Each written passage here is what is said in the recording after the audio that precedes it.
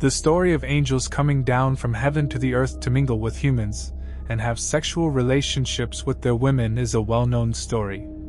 However, there is a twist to that story, and I intend to unravel it in this video. You see, throughout history, there have been stories about the children of Seth, who rebelled against God and mixed with the daughters of Cain. These stories can be traced back to the 2nd century CE and can be found in various Christian and Jewish sources. Some of the notable figures who mention these tales include Rabbi Shimon bar Yochai, Augustine of Hippo, Sextus Julius Africanus, and the letters attributed to Saint Clement. Even in the modern Amharic Ethiopian Orthodox Bible, these stories persist. In Enoch 2 verse 1-3, it is written that the offspring of Seth, who lived on the Holy Mount, saw the daughters of Cain and fell in love with them. They decided among themselves to choose wives from Cain's descendants and have children with them. The stories of the offspring of Seth mingling with Cain's daughters have been passed down through generations, making them an important part of both religious and cultural traditions. It is crucial to recognize that these stories serve various purposes, such as explaining the origins of different lineages, offering moral lessons, and emphasizing the consequences of disobedience to God's will. Moreover, these tales reflect the beliefs and values of the societies in which they emerged. As with many ancient stories, variations might exist in different texts and interpretations. However, the core theme of the offspring of Seth associating with Cain's descendants remains consistent across these sources. The accounts of Seth's descendants rebelling against God and engaging with Cain's daughters have a long history in both Christian and Jewish texts. These stories have been cherished throughout the years, passing from one generation to another, and continue to hold significance in religious and cultural contexts. Orthodox Judaism has a clear belief about the meaning of Genesis 6. They reject the idea that it refers to angels marrying humans. Shimon bar Yochai, an important figure in Jewish tradition, even placed a curse on anyone teaching this idea. Rashi and Nachmanides, who are respected scholars, also supported this stance. There is a text called Pseudophilos Biblical Antiquities 3 verse 1-3, which might imply that the sons of God mentioned in Genesis were actually humans, not angels. Because of this, most Jewish commentaries and translations describe the Nephilim, the beings mentioned in Genesis 6, as the offspring of sons of nobles rather than sons of God or sons of angels. This understanding is also supported by other ancient texts like the Targum Onkelos, Symmachus, and the Samaritan Targum, which all suggest that the Nephilim were from the offspring of sons of rulers or sons of judges. So, according to Orthodox Judaism and various commentaries, the Nephilim were not the result of angels marrying humans, but rather they were the descendants of important figures or nobles. It is essential to remember that interpretations of ancient texts can vary, and different scholars may have different perspectives on the same passages. However, within the context of Orthodox Judaism and many Jewish commentaries and translations, this is how they understand the story of Genesis 6 and the Nephilim. For a long time, some Christians have believed that the sons of God mentioned in ancient texts were actually the descendants of Seth who used to be righteous but later rebelled. They think that the daughters of men referred to the descendants of Cain, who were considered unrighteous. According to this belief, the Nephilim were the result of the union between these two groups. This viewpoint dates back to at least the 1st century CE and can be found in Jewish writings. It also appears in Christian sources from the 3rd century or possibly even earlier.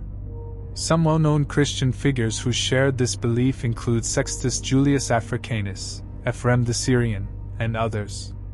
The idea can be traced throughout the Clementine literature.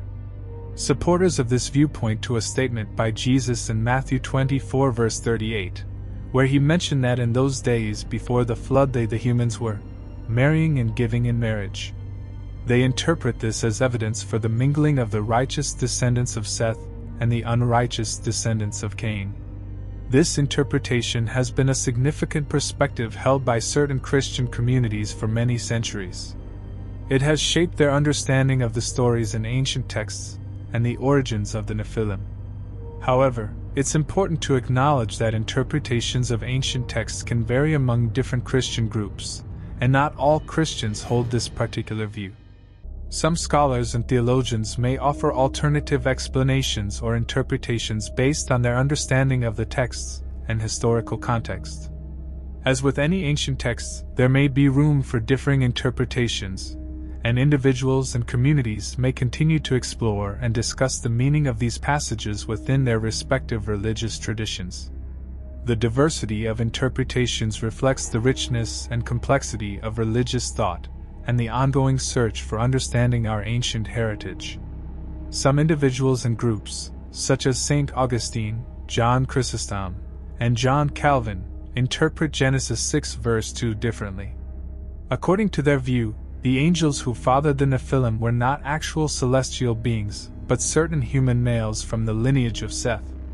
These men were called sons of God because of their previous covenant with Yahweh, similar to references in Deuteronomy 14 verse 1 and 32 verse 5.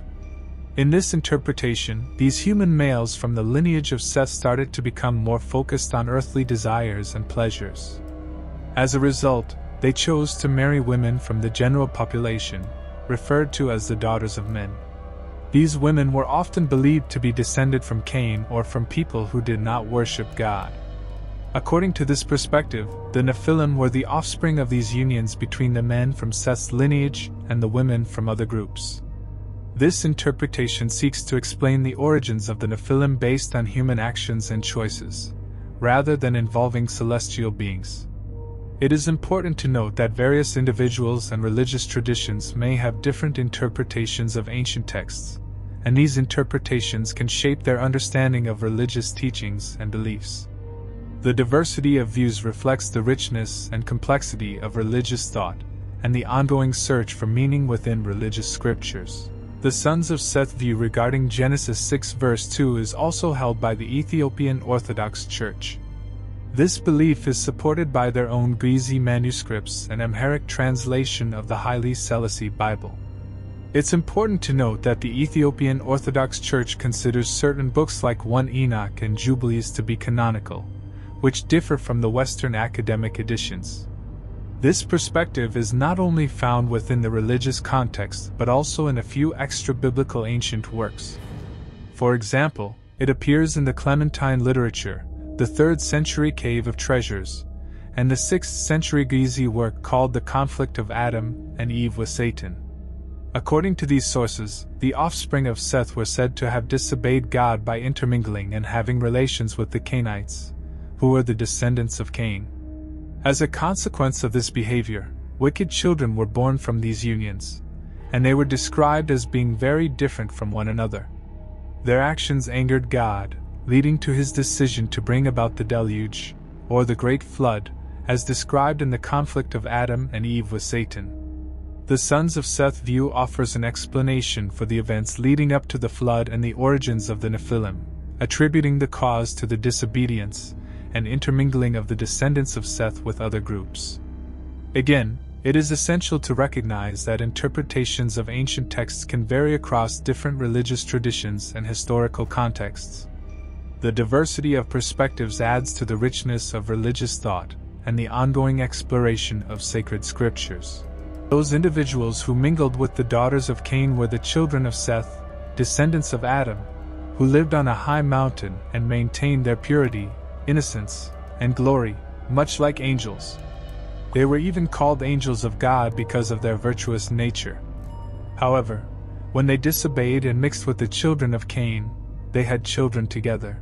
The Brown-Driver-Briggs Lexicon, 1908, defines Nephilim as giants and suggests that proposed etymologies for the word are uncertain and speculative.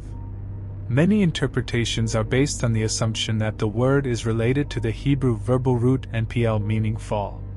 One proposed interpretation comes from Robert Baker Girdlestone in 1871, suggesting that Nephilim comes from the Hiphiel causative stem, implying that they could be perceived as those that cause others to fall down.